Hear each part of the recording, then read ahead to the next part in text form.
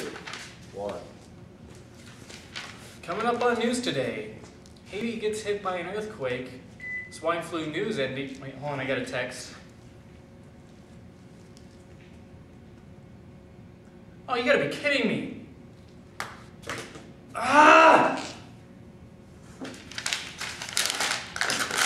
Very soft!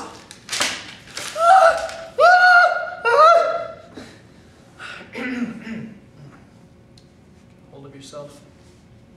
Splinter Cell has been delayed. Again. That's right, again. Originally scheduled in 2007, Splinter Cell Conviction got delayed till 2008, and then again till 2009. Where did these guys get off? On my face. Alright. Sorry about that, folks. What was he saying about swine flu? No, you know what? It's not even worth it. We're talking about Splinter Cell Conviction. This is the be-all, end-all of games. There's no Halo 3. There's no Modern Warfare. That's just stupid.